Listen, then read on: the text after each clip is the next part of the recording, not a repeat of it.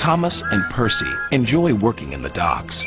They like the sea air and the sound of the gulls. But one day, the friends were feeling hot and bothered. A crane was causing trouble. His name is Cranky, and this was his first day at the docks. "You're useless little bugs," he called from above. "If you put these freight cars on the inside lines, then I wouldn't have so far to travel." "Rubbish," said Thomas.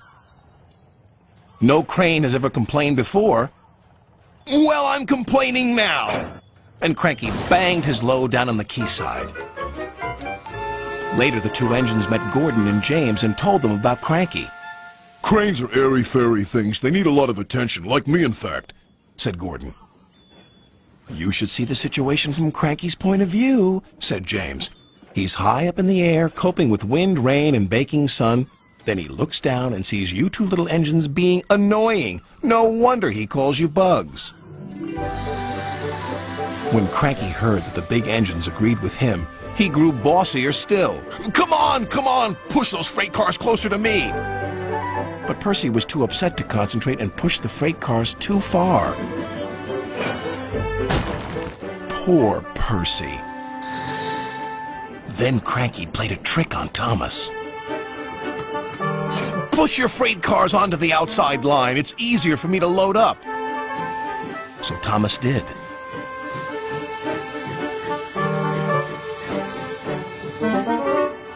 But Cranky left the loads beside the freight cars, not in them. "You must have known my arm can't reach you there," complained Cranky. This mix-up caused confusion and delay. Sir Topham Hatt was most upset. "Thomas and Percy, this new crane has an important job to do. I have heard that you have not been helping him today. You will go to your sheds and consider how you will improve yourselves tomorrow." Now Thomas and Percy were upset too.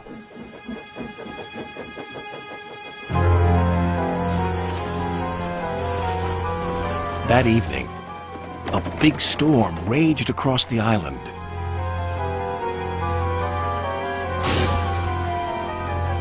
Cranky and the engines were trapped at the docks. "We're sure to be safe in this shed," said Duck. But he was wrong. The engines had no idea they were about to be put in great danger by an old tramp steamer. It was out of control and running aground, straight into the sheds.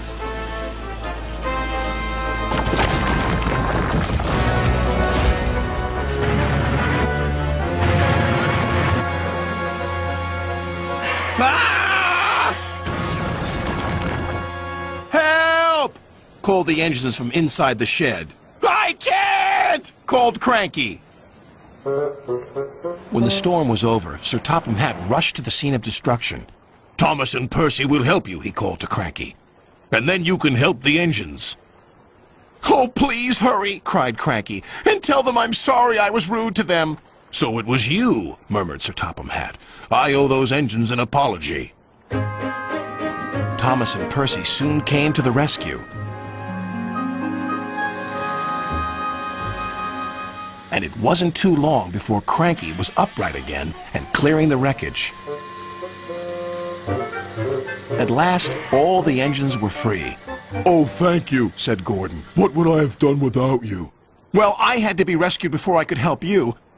But I never thought it would be by a couple of Cranky was about to say bugs, but he quickly corrected himself. Small engines, thank you. I'll never be rude again. However, you two mites are in my way, so move over." "Pa," said Percy, "he's back to bugging us." "Don't move! You're still attached to Cranky." But it was too late. Cranky still looks down on the two little engines. But ever since that stormy night, he never calls them bugs or mites, because he knows they might bite back.